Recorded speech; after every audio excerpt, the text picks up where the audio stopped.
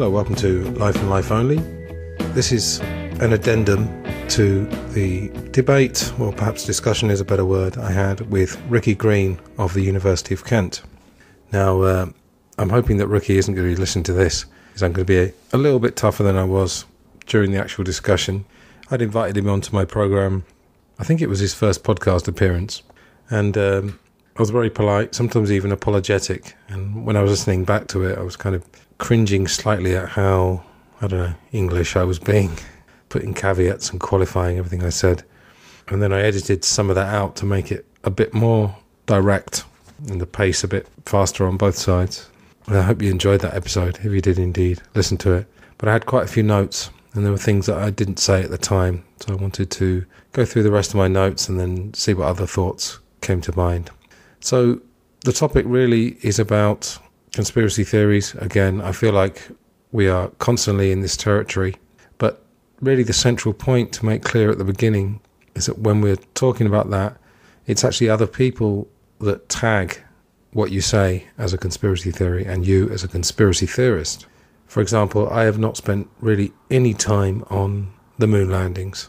I haven't really spent much time on Princess Diana's death, although those who were around in 1997, you remember, there were whisperings. I worked in an office at that time, and there were already people talking about that. So people are very open to the idea. And in fact, since I posted the talk with Ricky, I've had quite a bit of feedback, a few comments and personal emails and things like that. And people really enjoyed it, and people didn't dismiss it. And in fact, on my, let's call it my main podcast, my most popular podcast up to now, Glass Onion on John Lennon, I have brought up these kind of topics, and I just had James Corbett of thecorbettreport.com to do a review of the US versus John Lennon, the documentary. And he is what a person who only watches mainstream TV would probably call a hardcore conspiracy theorist. But James has been studying this kind of thing for, I think, 15 years now, and he spent a lot of time researching it. I used to spend quite a lot of time researching things, but that's fallen off quite badly, which is perhaps another reason why I didn't really go hard on the points that I wanted to make. But the central point really is that certain people have a belief that the mainstream view of the world is very, very limited, somewhat deliberately, perhaps something to do with the shortened attention span of the general public, including myself. I have to work very hard personally, I don't know if you do this as well, to keep my attention span. For example, just little things like trying to listen to albums all the way through, or trying to watch films or documentaries all the way through and not watching them in sound bites, so to speak. When I recorded the talk with Ricky and when I edited it as well, I really did feel that we were speaking two different languages, although we did find some common ground, and it was all very friendly, and I was happy about that. But there were things to be said that weren't really resolved in the time we had then. So one of the first things I actually asked Ricky, he had told me on an email that he used to be into conspiracy theories, and I made the point that made it sound a bit like it was a disease that he'd got over. It was interesting to hear him say, I was a lot younger then. Now, this is a very common thing you will find, and I had it in my meetup group a few weeks ago. In fact, there was a couple of people older than me. I'm in my 40s, but they were in their 60s. And not to say they weren't open-minded about certain things, but one of them said, all this sort of challenging government narratives, it's all very... They made it sound like it's a phase that you go through when you're young, which comes across as a bit patronising, because that makes it sound like if you grow up, you will no longer challenge government narratives. So Ricky talked about Zeitgeist, and Zeitgeist was quite seminal for me, and I still believe in Peter Joseph. I just think there are a few things in those Zeitgeist films which, again, I haven't really researched whether Jesus existed or not, for those who know the film. But the stuff about the Federal Reserve in Zeitgeist Addendum and the Economic Hitman, that was pretty solid. And Ricky agreed with me that the third Zeitgeist film, Zeitgeist Moving Forward, was pretty solid as well. And that wasn't really even going into what you might call conspiracy territory. That was just explaining to some extent how the world works. And that's really what myself and James Corbett and Julian of the Mind Renewed, that's what we're trying to do, really. And I think I said to Ricky at the time, those people do exist who just latch on to conspiracy theories because they're trying to, fill a hole. It is true that conspiracy theories do seem to answer something that's been missing. However, if we're talking about certainty, this was one of the things that came up in one of the papers. I can't remember. There's one that he did with Karen Douglas, and there's one that Karen Douglas did independently a few years earlier that Dr. Dentith and Julian were talking about on The Mind Renewed. I'll put that episode in the show notes. This idea of conspiracy theories apparently wanting certainty. But again, think about it. What is more symptomatic of wanting certainty than to watch a 5 or 10 minute news bulletin? Watch the evening news or the morning news, whatever it is, when you're on your way to work and deciding that you're informed. That's basically all you need to know. Even if you don't say that, it's clear that Ricky at some point, and many others, had rejected the idea of an alternative and had pretty much decided that the news sources which we are told are the most solid. So, I said in England, BBC, ITV, Channel 4 has always been known for being slightly edgy, I suppose, but not really. Sky News, and then in America, CNN. And of course, the big enemy is Fox. But at the risk of being called right-wing, and we'll get to that in a minute, that was another thing that I found quite comical when I was actually editing the original Talk Back. Anyway, it seems like Glenn Beck was one of the first people at Fox, and Geraldo, who I consider a bit of a clown now, but as James Corbett reminded me, Geraldo was actually responsible for the news item on Fox about the soldiers guarding the poppy fields in Afghanistan, which may well explain a lot of the Afghanistan war or invasion.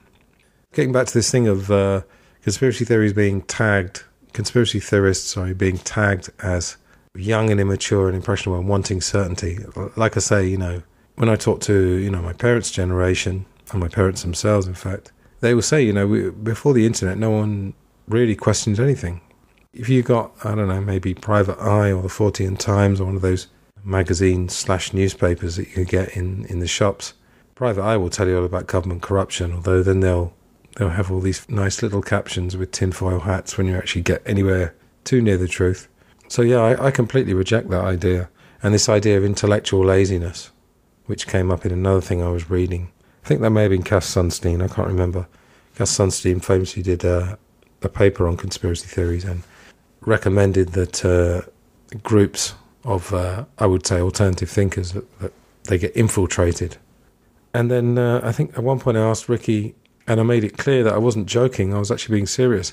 At what point do you get tagged a conspiracy theory? Is it when you believe in 2, 3, 4, 5, or you just seem to have a conspiracy mindset? And I don't think we really resolved that, but I think the idea was of a conspiracy mindset, really. But again, my counter to that is there's such a thing as a compliant mindset. Darren Brown's team, when he's doing these TV programs, and you can decide how real they actually are, they find people. For that one he did called Push, which may well still be on Netflix, they found the most compliant person they could and followed them and saw all the signs of being compliant. So my counter to Ricky and Karen Douglas and others would be, you could investigate that as well. Do a paper on that, find out what kind of people comply. So I don't really understand, I don't quite get the value of just isolating a certain pocket of people. And he did say that there are actually hundreds or even thousands of people involved in this study. So fair enough, that's a fairly big number. But again, it's completely disregarding researchers. Or you don't even need to be a researcher, but it's just people with open minds who don't have certain subjects off the table. That's the problem. With mainstream output, a certain amount is simply off the table. And you don't really realise until someone alerts you to it. And then when you watch it, you realise how limited it is. That was one point. And, there were certain facts that we didn't really get to because we didn't really tackle particular conspiracies. So 9/11 is one. I haven't made my mind up at all, but I did hear, and it seemed to be true, that Bin Laden was never actually prosecuted for 9/11. And there's a good documentary called 9/11 Press for Truth. And it's all about a group called the Jersey Girls, so named, presumably they came from New Jersey, and they'd all lost their husbands or partners in the disaster. I think it was in the Twin Towers. And they were almost the sole reason why there was any investigation, because essentially there was no investigation. James Corbett's videos have shown that the evidence was all trucked away very, very quickly, was taken away quite hilariously, and there are so many strange anomalies. The company that took them away was called Controlled Demolition Inc. You could not make it up. And I'm saying that because obviously with Building 7, one of the theories is that it was a controlled demolition. And, if we just take another event, the supposed killing of Osama bin Laden, again, there were people questioning that at the time. There were these videos of bin Laden. He seemed to be getting younger. And I remember I think it was either Sky News or BBC, the reporter was actually saying, well, it doesn't quite look like him. He looks a lot younger now. Why did they kill him? Apparently it's officially been said that he was unarmed. There was talk of him using his wife or one of his wives as a human shield, but that turned out to be false. So he was defenseless. Apparently you want to stop terrorism and keep people safe. You have no interest in continuing terrorism and the war on terror, apparently. So why not take him in? Then you could waterboard him 100 and whatever times, as they did with Khalid Sheikh Mohammed, to get the answers that you want. But just to kill him and then the burial at sea and everything. I mean, I wish to some extent that I had maybe tackled Ricky on that, but I don't imagine that he would have known anything else, because I think what came out to me was that the events come and go and the news cycle really dominates everything. That seems very clear to me, that still the majority of the public are just, their attention goes to the news cycle. And there's a good reason for that. We are social beings. So, for example, if you work in an office or you work in any place where there's lots of people around you and they're talking about the news and you haven't been following the news, maybe because you don't believe in mainstream news, you might get ridiculed or ostracized. That's a big thing. As I said to Ricky, David Icke, think what you like about him. He made a very good point that we hold each other back. We're worse than sheep because we don't need a sheepdog. We keep each other in line. But the bin Laden thing, it just goes away. Nobody thinks about it anymore. And they can write papers about conspiracy theorists. And another thing that came up, again, that wasn't really resolved, and I wish it had been, is that I made the point that someone had said to me, when a conspiracy theory turned out to be true, they said, all right, that's conspiracy fact now. But instead of accepting then that there might be something behind theories, they can say, that's a fact, so I can continue ridiculing conspiracy theories. And I don't think Ricky quite understood what I was talking about, but think about that for a sec. That is so absurd. It almost seems like you're just looking for something to ridicule. And, there are psychological reasons for that. I don't want to go into it very deeply here, but, there's a reasons to do with protection. We all protect ourselves, and sometimes there's certain truths that we don't want to hear, so we filter them out and we protect ourselves. And obviously, I've made the point many, many times, people who've got mortgages, kids, a job that they could easily lose. Should they say the wrong thing, or should they seem to be, going off the rails almost, Imagine you work in an office and you suddenly have a realization, oh my God, we're being lied to, this is all a load of rubbish, and you start following Corbett or Ike or whoever, and you suddenly have a realization, and then you start doing a bit of research, and it all seems to be true. And again, it's not about the moon landings or Princess Diana or anything like that. In a way, that's almost entertainment. I would like to know what happened with the moon landings. I just simply don't know, because I haven't studied it. But if you had that realization and you started talking to people about it, there's a fair chance that you might lose your job. Almost like Howard Beale in Network. If you haven't seen Network, you really should. And I have a theory as well about the Oscars as well, which I'll tell you in a second. But Howard Beale, the famous line is, I'm mad as hell and I'm not going to take it anymore. And he starts saying stuff which I would say is basically truthful. And of course, because of the manner in which he says it, he starts shouting it. They all think he's gone mad. And by the way, you might wonder, you might say, well, if Network is giving the truth, why did it get so many Oscars? And my counter is, yes, it got Oscars, but essentially Peter Finch's character, Howard Beale, comes across as a mad prophet. So as far as I think the majority of the audience watching that are concerned, there's a bits of truth in what he said, but he's just a madman. That's what you get tagged as. You either get laughed at or called mad, or both. Or people will start getting really angry if you get too close to the truth. Just to go back to that point about, how many theories you have to believe in to be tagged a conspiracy theorist. Let's take the JFK assassination. Now, the last poll I saw, which was ages ago, it's probably a decade or more ago, over 50% of Americans didn't believe that Oswald acted alone. So essentially, if that's all it takes to become a conspiracy theorist, that means half of America are conspiracy theorists. See, this doesn't make any sense. Again, it makes sense for a certain group of people who just latch onto conspiracies. But then, going back to my counter, I could say the majority of the public latch on to the official versions of things. How much more evidence do you need that official versions can be flawed? Now, people always bring up the fact that relatively few conspiracy theories turn out to be true. And I was discussing Watergate with James Corbett when he was on Glass Onion, the US versus John Lennon. There's a video version on YouTube if you care to watch that. And we kind of agreed that that was a sort of a nice, sorry about that, not nice, an official bloodless conspiracy that kind of proves that the system works. And Ricky brought it up a couple of times, and I totally understand why he did, because he's not investigating anything behind the news. And in fact, he said at one point, it can affect relationships, and he's right. It's a better life if you don't investigate it. But some people have an instinct to do that, and it doesn't mean they're heroes, doesn't mean they're special in any way. It's just an instinct and an interest in doing that. But Watergate doesn't seem hugely important, and wow, what a controversial statement that is, isn't it? But when you take into account what the Church Committee found, and James and I talked about that, to do with MK Ultra, COINTELPRO, and Ricky was aware of the Gulf of Tonkin and Operation Northwoods, they're all true things. And even if you bring Snowden into the equation now, Tom Secker has expressed many doubts about Snowden. How did he get access to all these documents, etc.? But let's take the mainstream version of it, that Snowden found these documents and blew the whistle. If you'd said to someone before 2013, I think that was, the NSA's reading everyone's emails, or potentially reading. It's not they're actually reading their emails, it's just that they would be able to. If you were a dissident, if you were causing any trouble, they could read your emails. That would have been laughed at. But then it appears in the mainstream news and everyone accepts it. But then they don't change any of their views about conspiracy theories. It's a very interesting mind trick almost. Now, just to take one example of an event that was very, very suspicious, and relatively recently, if you think in terms of JFK or RFK, they were in the 60s, the death of Dr. David Kelly, the weapons inspector, 2003. Again, I just cannot believe that the Iraq War has just been allowed to pass into history, and George Bush can now write a book and do all his little bits of art, and he's just got a free pass. But let's take the issue with David Kelly. Now, Dr. David Halpin, who I believe is a trauma surgeon, retired, he's gone on many podcasts talking about this.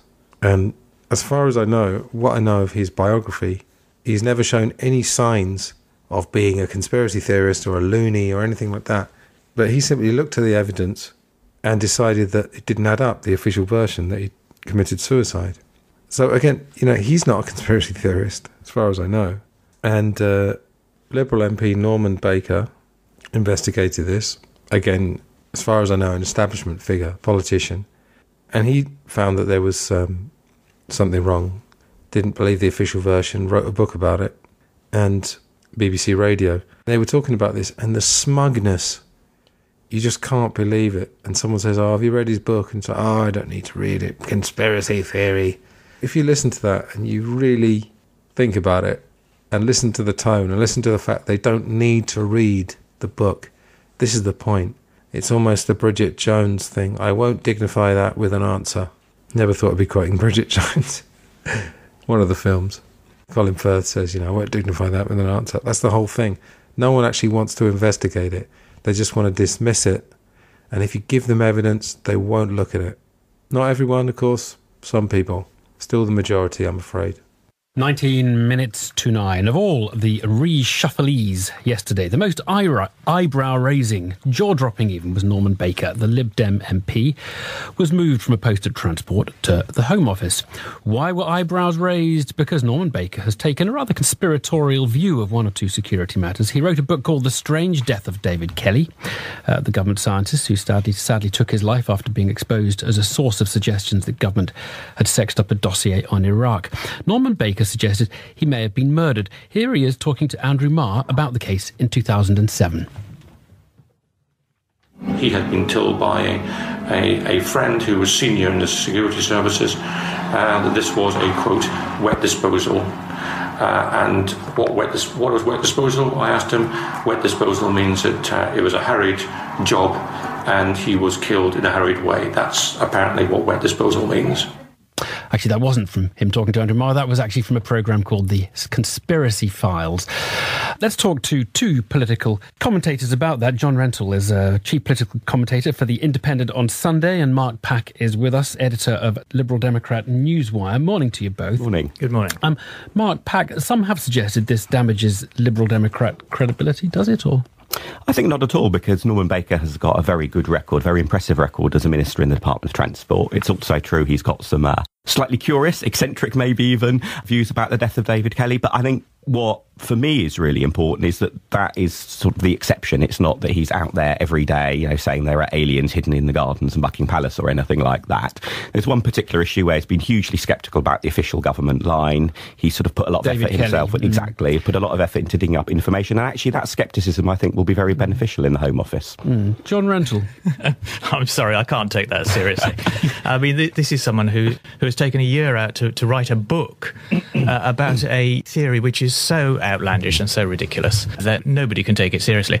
And to suggest that this isn't going to affect his job as a minister, he's not going to be taken seriously by the Home Secretary, who I understand is absolutely furious about his appointment, and the idea that Home Office officials are going to give him the time of day beyond, good morning and thank you very much. I know, John, you had written a little about his views of the death of Robin Cook as well, and I think you had to post an apology to him for that. I apologised for briefly taking him seriously, because he did suggest that Robin Cook's death was suspicious because it happened on Ministry of Defence land.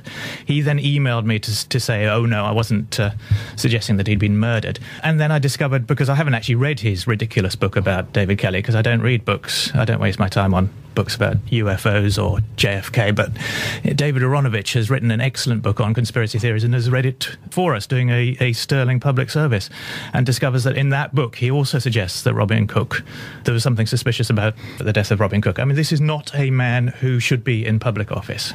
But I think that's not... in fact, John, if you look at your own sort of apology for your apology that you wrote, actually the words that David Aronovich picked up on were completely innocuous words that Norman Baker had written about, that the death had happened shortly after, another event. And that was just simply a little bit of chronology Mark, in there. There was no allegation. Mark, this is the way that conspiracy theorists work. They suggest, oh no, I wasn't suggesting that. I was merely asking questions. This is absolutely not the way that serious people should do business. I should say we did invite him to come on the programme. He didn't particularly want to today. But Mark, in terms of how his relations work with Theresa May, it's going to be terribly frosty, isn't it? It's not just because he's a Liberal and she perhaps isn't. It's much more to do with the wackiness of his views on a couple of issues. I think there are many ways of assessing Home Office ministers. Whether Theresa May, or indeed whether Home Office civil servants like them or not, is really not the prime objective you should have going into being a minister in any department. I think, in fact, if you go in thinking, well, I've really got to have the civil servants like me, I've really got to have people from other political parties like me, that's a really bad way of going about doing a job. And I think, John, in that sense, was praising Norman Baker. I know he wasn't intending to, was praising Norman Baker by saying, actually, how he's likely to be somebody who doesn't immediately become an establishment figure in the Home Office. That much you definitely can say for him. No one's going to say he's an establishment pushover, are they, John? I mean, that is, in a way, that's a sort of conspiracy theorist's approach to government, that you don't actually want people to like you. You want the Home Office, which is, of course, the root of almost all conspiracy theories. You want the Home Office to be against you. I'm afraid it is not the mark of a serious person. But like I say, with my podcast, Life and Life Only, this one, and Glass Onion, plenty of people have written to me. So the public are wising up, and COVID has done one good thing, which has made people question things. When the COVID thing started to hit the UK, which was around March 2020, we were all saying, some of my friends who work in alternative circles, we were all saying it would be all about the vaccine 6 months from now. And of course it was.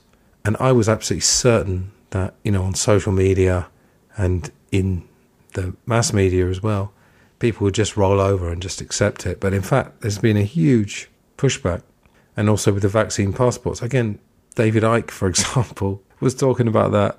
I'm sure there's a video somewhere, I should try and find it, of him 10, 15 years ago talking about you'll need vaccination certificates to do anything. And so many of the public are not buying it. And that has been heartwarming to me. Because it's not about being proved right, it's about questioning things, but really questioning things. Not just saying you're questioning things, not just, having a go at the Tories for privatising the NHS. Yes, have a go at them for that. Scandalous. But you've got to look outside the sources. There's so much now And another point I made to Ricky, which he agreed with, people talk about people on the internet peddling conspiracy theories. Who doesn't use the internet?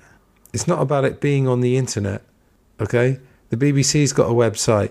CNN's got a website. All the establishment media sources that are supposed to be balanced and reputable, they've all got a website. So people go on the internet. That actually doesn't mean anything if you really think about it, which is a perfect segue to talking about left wing and right wing. And again, Ricky did concede this, and he said most of the public wouldn't know what left wing or right wing. Alt-right, what does that actually mean? I'm sure, someone has come up with a definition, but it's a manufactured definition. It's just a little name. And I was listening to a podcast about albums from the 90s, like something completely removed. And I think they were talking about Dave Mustaine. Yeah, they were talking about a Megadeth album. And one of them said, Dave Mustaine's gone all right wing now. And the other one said, he hasn't, has he? And, they knew what each other was talking about, in that what they meant was that he'd gone off the script. And maybe he has been saying outrageous things. I don't know anything about what Dave Mustaine's doing. But it was just the way there was that immediate recognition of just saying right wing. And right wing has got nothing to do with that. Most will know that right wing was to do with the court of Louis XVI. And if you sat to the left, you were for the monarchy having less power. And if you went to the right, you were for more or less an absolute monarchy. But now it's just a completely created position. Left wing is pro the environment. Left wing is anti-war. And those are good things, but then it's easy to get tagged, as a sort of snowflake or whatever they call it. And then right wing, you can tag them as, out of touch, bigoted. And we brought up Brexit as well when I was talking to Ricky. And, I'll never forget the day after the Brexit vote, someone posted on social media, and I'm not going to name the person, but it was a person who was intelligent person that I knew, had known quite well a few years earlier. And they said, you racist cunts, what have you done? And I think he even said, you 52% of racist wankers or whatever, buying into the idea that everyone who voted for Brexit is racist. Just this tagging is just incredible. And I mean, what's remarkable about it is if you take vaccines again, there's no position other than pro and anti. Obviously among people there are. You can be a vaccine skeptic, but then you'll get tagged a vaccine denier. And what does that sound a bit like? Holocaust denier. You might think that's crazy, but it isn't. I'm telling you, climate change denier. Language is chosen deliberately. You have to understand that. The idea that people in power do things deliberately is not a conspiracy theory. It's just a reality. If you just open your eyes. And like I say, the central point, people won't debate. People won't look at evidence. Certain amount of people, as Chomsky said, forget about them. They're never going to change. When they get cognitive dissonance, which is when you have an entrenched opinion and then you get evidence that contradicts that, they'll just go with the entrenched opinion. The old ego will come out. We've all got an ego. We all protect ourselves. It's very, very clear. It's not a great mystery. Getting back to my talk, I really would like to talk to Karen Douglas, but again, I don't think she'll be very interested, to be honest, and she definitely won't talk to me if Ricky sends her our talk. Because again, I wasn't rude, but I said a couple of things. And really, she was making these just outrageous, associations. She was just making these wild associations that basically mean nothing. And then another point we got onto, she apparently says conspiracy theorists believe in an unjust world. And as I said to Ricky, one funny part, I have to say, I didn't pick him up on this, but I'm going to do it now. Again, I hope he doesn't listen to this because I don't want to sound like I'm being nasty, but he said, the world's getting better. There's a lot more money now. And then he immediately checked himself and said, it's not actually going all to the right people, because we'd agreed.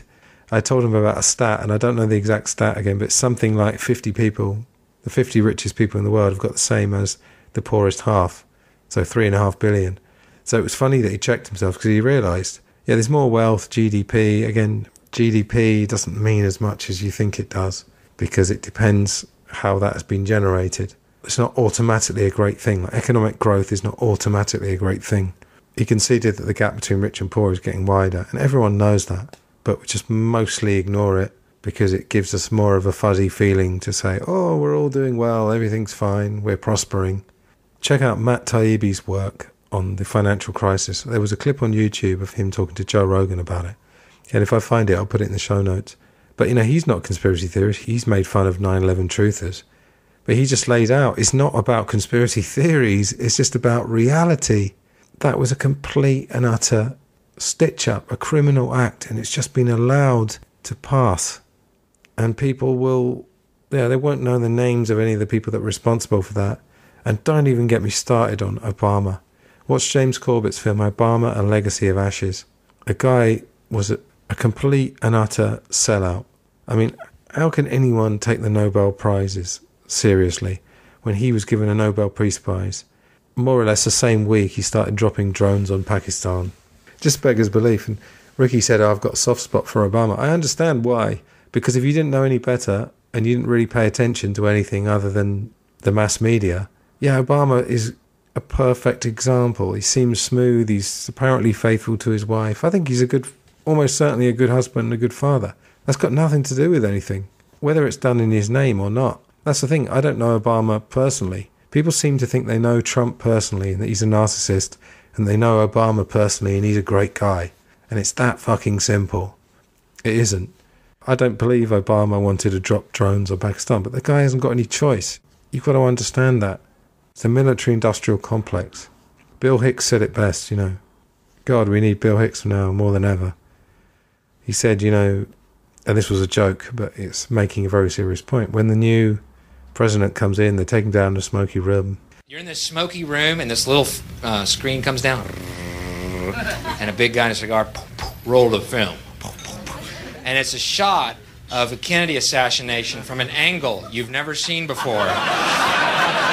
It looks suspiciously off the grassy knoll. And then the screen goes up, and the lights come up, and they go to the new president. Any questions?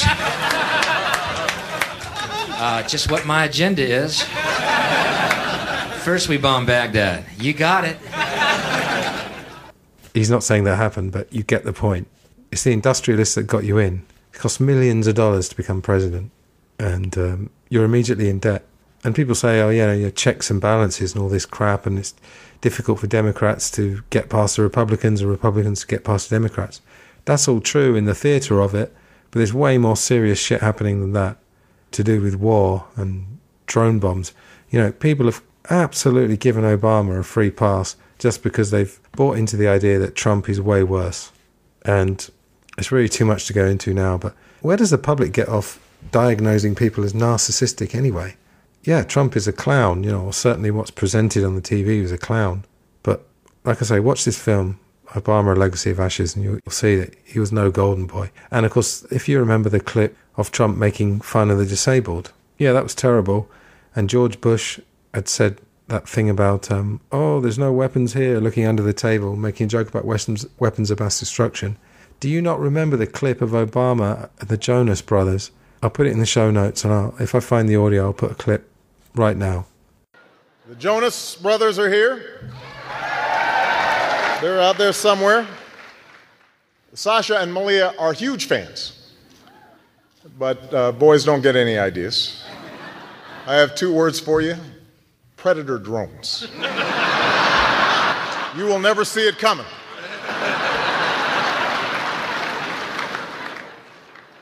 You think I'm joking? We actually just got off the road on our own tour, the Look Me in the Eyes tour, which was unbelievable. At the White House the other day. At the White House? Yeah. How was that? It was amazing. We met the president, I think it was the second time we meeting him. Uh-huh. And it was incredible. Was he jamming? Oh, he was jamming. Oh, I think he's a fan. Really? Because he leaned over. We were at the Easter egg roll. Yeah. He leans over after he had his little speech and leaned over and said, "That's just the way we roll." And that's one of our songs. And we were like, I was like, that just happened? One of his drones wiped out a wedding party. I think it was in Yemen. Try and imagine that the other way around. Just imagine what would happen if an American wedding party was all killed by a drone. But no, it's those people over in the Middle East. They don't value life as much. Who gives a fuck? And if you're listening to this, and I credit my audiences of Glass Onion and Life and Life Only, and hopefully Film Gold as well, with having very open minds, and many people write to me and say, "Oh, you've opened my eyes about things." I think you'll be open to this. And I'm not trying to turn you into anything. I'm not trying to tell you that people are stupid and you should stop relationships. That's cult stuff of like, abandon your family because they don't believe you and stuff. It's nothing to do with that. It's just about opening your eyes and realizing where we're going. And look up, the bioterrorism and that whole agenda and the idea of this and the surveillance as well, which, again, Ricky didn't really comment on. Let's go back to Karen Douglas. There's a clip, there was a Conspiracy Theories conference, 2012, I think, and I did refer to this. She said, I'm paraphrasing, I'm not actually interested in the truth about these things. I'm not actually interested in whether they're true or not. So why the fuck are you talking about them? Seriously. And then she, as I said to Ricky, she showed these two pictures of Paul McCartney using the Paul is dead as a straw man. But hilariously, the two pictures of Paul McCartney were both from before he was supposed to have died. And Ian R. Crane, who I think died actually this year, or very late last year, I can't remember. Again, I didn't agree with everything he said, but he did a rebuttal, which is very good. Conspiracy Theory versus Deep Geopolitics, again, in the show notes. Watch it. He makes so many good points about there's a middle ground between believing the mainstream, believing the conspiracy, researching stuff. And there's no excuse anymore. And yes, the internet, you have to be very careful. There's a lot of rubbish on there, unsubstantiated. There's also a whole education out there if you care to look for it. So this use of straw men, flat earth, Paul is dead, AIDS was made in a laboratory, then of course you get onto Elvis being still alive, and it's just completely and utterly irrelevant. So Ricky talked about his paper to do with anxiety, the anxious attachment style, I think it was, and belief in conspiracy theories. And again, he's asking people to identify themselves, and it takes a lot, I think, for someone to identify their attachment style. But if we just take one question, again, I didn't pick him up on this at the time, but I'd like to. One of the questions, because we sort of, in a friendly way, he was giving me the questions, and I said I wouldn't be able to answer them because I'd end up writing 5 pages about them all. And one of them was about something about a small number of people controlling the world or controlling politicians. So let's look at something that is absolutely provable. Again, I don't have the latest stat, but the last thing I heard was 4 or 5 corporations. So you had, Disney, General Electric, the News Corp, and a couple of other ones, control virtually all of the news that Americans get on the daily news, morning news, nightly, whatever it is. The same stuff is filtered through these agencies, and most of it comes through AP, Associated Press, and UPI. The central point is that there's a small number of corporations controlling huge amounts of information and news stations. So that's an example where there is a small number controlling a large number of people. And if you're in England, or in Britain, think back to Brexit. Think about how easily people fall into camps because we are tribal beings. That's what we are. Very, very difficult to change that. So that is played upon. So yes, vast numbers of people can be controlled by a relatively small number. So yeah, the thing that he was getting at, again, was this sort of stereotype of smoky rooms and 20 industrialists running the world. It's not about that, but that thing with the media, and it's also slickly delivered. But there was a video that I saw recently, I think on the screen, it's like 50 or even 100 news organisations all using the same terminology.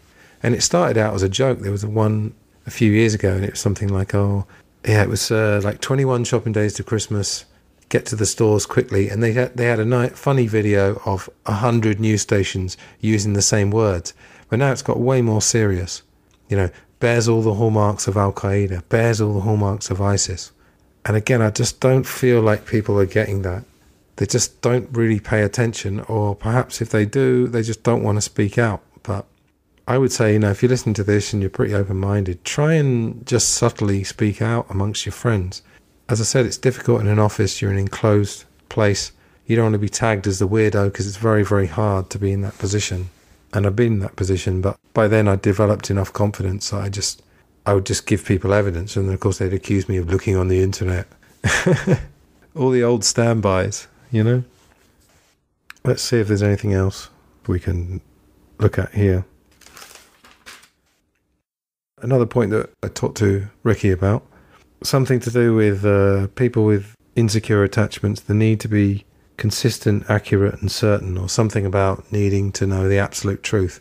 And I made the point that most of the people I know who have any credibility, who think in alternative ways, they're the opposite. We don't know how the world works. That's the whole point. We're trying to find out. So I reject the notion that non-mainstream believers are looking for certainty. As I said many times, I follow the Socratic view. Wisdom is knowing what you don't know. You start researching the world, just brings up more and more questions, but you keep plugging away, and little bits of truth become evident. And really the light bulbs for me, and this is maybe something you can try, is when some alternative figure will tell you something and tell you how someone's going to react to a certain bit of information. And then when you try it, they react exactly the same. You know, this sort of defensive posture, getting angry, laughing at you. It's all very, very predictable after a while. It's not even an intellectual thing. It's a visceral reaction you get when suddenly you realise that they're right to some extent. Ricky, as I said, made a good point. It's not a very happy life to be investigating all this kind of thing. But you don't have to be shutting yourself away. You know, there's plenty of people. You know, James Corbett has a wife and family. Seems a fairly happy guy to me. You know, he's not a doom and gloom merchant. I try and talk about something, you know, when COVID hit, just immediately within my family is really basically no questioning of any of it. And again, I'm not a COVID denier. I'm just, you know, you have to see after a while that a certain agenda is being set. And when, you know, someone talked to me, I'll be all about vaccines in a few months. And of course it was. And, you know, there's enough information from doctors out there. Again, it's on the internet. Don't let that put you off necessarily, of people questioning vaccines. But they get labelled. It's the old familiar story. They get ostracised. They get made out to be a loony, a crank. And for a certain amount of the public, that's enough. Something I said at the beginning of the talk, it was actually Brett Vanut of School Sucks, and it was a guy called CJ who has a podcast called Dangerous History, and they basically typified my position on this whole issue. They said, I don't trust anyone who believes there's no conspiracies. I don't trust someone who believes that everything is conspiracy. And in a nutshell, it's somewhere in the middle. But, you know, you just will never hear that. And the news, the media is supposed to at least have some semblance of representing public opinion. Do they really? I mean, have they for a long time? I don't know. Like I say, the public just seems to have very, very short memories. And when Karen Douglas goes on her podcast, I listened to a few of them and I just couldn't stomach more than about 10 minutes of it. Not challenged whatsoever. And if she was, she'd probably find there wasn't much basis. But, you know, I was talking to someone about this the other day. Once someone has gotten so far and gone publicly with a point of view, it's either their ego or just not wanting to lose their reputation. David Icke's the same, you know, challenge him, he turns a bit nasty. So it works on both sides. Whatever side of the mainstream conspiracy continuum you're on, if you're at either end of it, you're not going to go back. It takes a lot for anyone to say, I was wrong, I've changed my position. There's plenty of books on human nature. Robert Greene's book, The Laws of Human Nature, for example, that's a fundamental thing. We don't like to say we've been duped. So we will fight our corner and our ego will take over and we will do whatever we have to tell ourselves and tell others that we haven't been duped, that we're not stupid. And maybe stupid isn't the right word. I'd say vulnerable, fallible to being misled by very, very slick media organisations.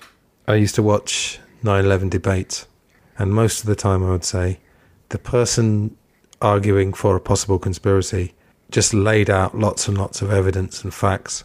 David Ray Griffin, there you go. If you want somebody, he was a published author anyway. He wrote plenty of books on, I think he wrote on theology actually, but then he started writing books about 9/11. The other person on the debate will just be smug and will say, oh, conspiracy theorists don't believe in coincidences. And yes, you know, one coincidence you can argue away, but when you get to 20 or 30, then you have to start asking questions. And 9/11 for me is not the best example. JFK is a good example because most of the public are on board with the possibility. But things like Martin Luther King, Robert Kennedy, they've really been allowed to fall into the conspiracy theory category. But again, there's so much research on those, and there are just so many holes in the official version. I think the phrase I was looking for earlier, crippled epistemology, that was the famous phrase from Cass Sunstein, to do with epistemology is basically a branch of philosophy that's to do with knowledge. Conspiracy belief apparently cripples that, you know, you're not able to think. And again, I could argue exactly the same thing the opposite way. So, in conclusion, the talk with Ricky, I think, was an interesting one, got some good feedback, but there was more to say. And I hope this has given you more to think about. If you think this is all rubbish, of course you have every right to think that. But I do believe that as a society we have some responsibility to hold our leaders accountable. And when I say the leaders, it's not so much Boris Johnson or Trump, it's the people behind them. And they may be names that we know. At what point, for example, did Trump go from just this sort of loony candidate who, someone said it very well, his policies were everywhere from Occupy to the Nazis. So it's sort of all over the political spectrum. And then suddenly he gets in there and it's all, I'm going to use hard right, meaning the way that it's used, right wing, to do with what the public understands as being bigoted and not progressive and apparently racist. I think there's a case for saying he's narcissistic, but, what person who becomes president wouldn't be narcissistic? And like I said earlier, why is the public so confident about diagnosing someone with a condition, without any training? With them not having any training, they just latched onto this thing. It's being led, as I said. And I wasn't a Trump supporter, but I am quite curious what happened to him between being a candidate and being a president. And I'm not sure I'd blame him personally. Like, I don't blame Obama personally, but you don't judge Obama as a guy because we've never met him. We have to judge him from what we see. And what I saw was a teleprompter reading, basically a stooge, if you want to call it that, for Wall Street. Go back to candidate Obama, talking about prosecuting Wall Street. Didn't do any of that. Closing Guantanamo Bay. I understand even in the game, whoever's controlling the House or the Senate, if you follow it, American politics, apart from very brief periods of time, and in fact, during the Trump administration, I believe they controlled all three. I think it's the Senate, House of Representatives, and the administration. Apologies if I got one of those wrong, but there's basically three arms of the government.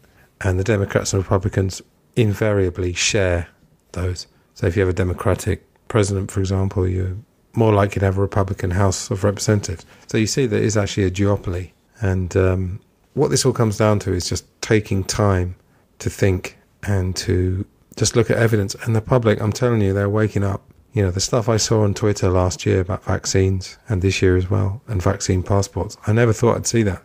I'd be pretty sure there was about 5% of people talking about that and everyone else piling on them and calling them lunatics. But actually, no, it seemed to be, I don't know, almost a 50-50 split. Perhaps not, but much closer to that than a sort of fringe 5% of dissenters. So I think we are moving in the right direction. And to circle back to my very first point, it's not about the moon landings. It's not about that. Sometimes it comes down to specific cases. I would definitely investigate the death of Dr. David Kelly, but again, that's pretty much a missed opportunity because that's 18 years ago now. But look out for these things as they happen and simply just try not to dismiss them. At the same time, don't let it get you down. Don't become one of these people that ostracizes their family just because they think they've discovered the truth. We don't know the truth. We can just grab at little bits of it, and we can keep our eyes open and keep our minds open as well, crucially, and pay attention. I keep mentioning James Corbett, CorbettReport.com, because he's just, to me, he's the most reasonable voice out there, and pretty much everything he says is sourced. And your mind will be blown if you check out his website, which again will be in the show notes. So plenty in the show notes as well. There's plenty to look at here. And that's it. So thank you very much for listening. Take care, and I'll see you soon. Goodbye.